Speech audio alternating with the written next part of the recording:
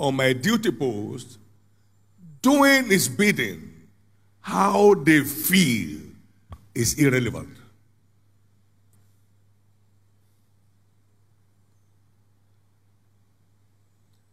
I'm privileged to be one of those who sustain media houses industry or media industry in Nigeria, because when they say what I say, people buy it.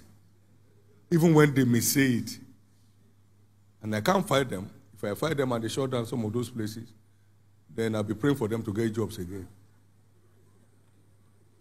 So I'm having a good time having them market my sayings wrongly or rightly. It keeps a number of media places going. And herein I rejoice. Herein I rejoice.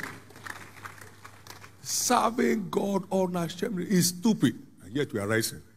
It's crazy. Impact is growing. They are all mad people. Thank you. We are making it. You think we are mad? We are making it.